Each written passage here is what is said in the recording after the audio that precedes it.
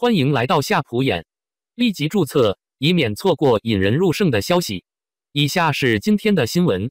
点：不能隐藏的偷情剧集评论第11、12至13集，陈哲远与赵露思的爱情竞赛。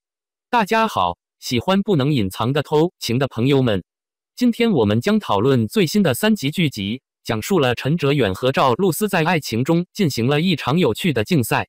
准备好参与到令人着迷的情节和扭曲的小聪明中吧，让我们一起回顾这个故事中的有趣之处。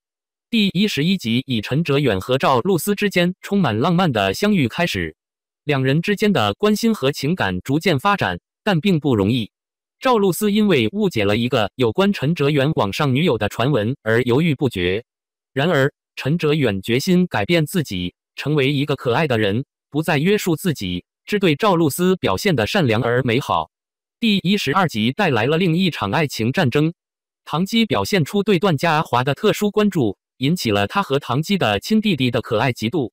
段嘉华开始意识到唐基已经成长为一个迷人的女人，并决定善待她，将她视为真正的亲妹妹。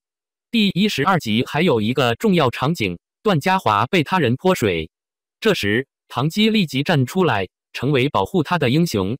这个行动让段嘉华感到惊讶和感动，感受到了唐基的关心和关注。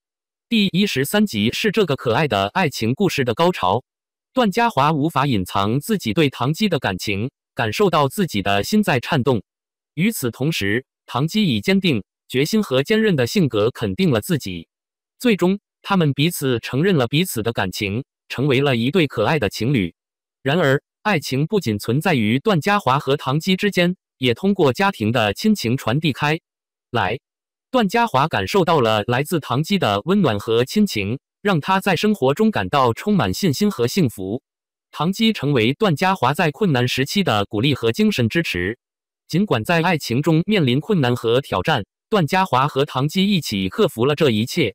他们的爱情可能并不完美，但它充满了真诚和可爱，让许多观众感动和动情。最后，他们在一起幸福的生活，并建立了一个美满的家庭。通过丰富多彩的情节和出色的表演，不能隐藏的偷情第11、12至13集为观众带来了有趣而难忘的娱乐体验。我们无法不喜欢这个故事中的浪漫和动人时刻。让我们期待接下来的剧集，看看陈哲远和赵露思的爱情是否能够战胜一切困难。